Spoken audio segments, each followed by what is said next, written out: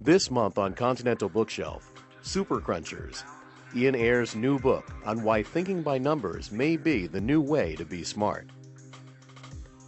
Today, number crunching affects your life in ways you might never imagine.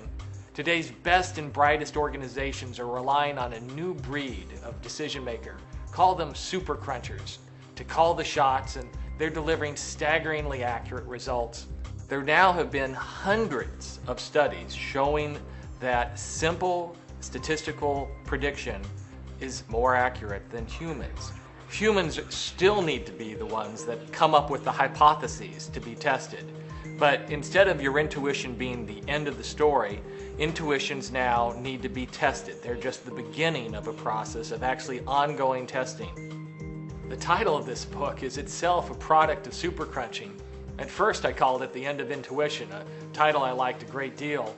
Then I ran a randomized experiment about the two title options, The End of Intuition and Super Crunchers, using Google's AdWords, and found that super crunchers produced 68% more click-throughs, meaning that the majority of consumers responded better to the super crunchers title.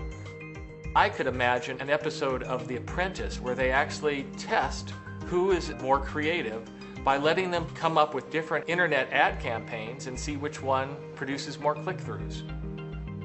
We're in the middle of a smackdown between traditional experts who base their opinion on experience and intuition and this new breed of super crunchers who base their predictions on what the numbers say. The story of eHarmony is really a new kind of wisdom of crowds. You know, in the old type of online dating, they would ask you, who do you think you'd be compatible with? But eHarmony, it goes out and has you take a personality profile. And it doesn't care so much about who you think you'll like, but it uses massive data set to figure out what kind of people tend to be compatible with you, regardless of what you think you'd like. One of the great powers of super crunching is that it's actually shown better ways to solicit charitable contributions.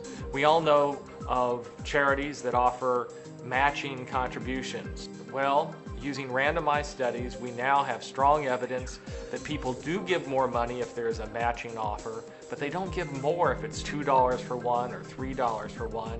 You do just as well in raising up contributions if you just offer dollar for dollar matching.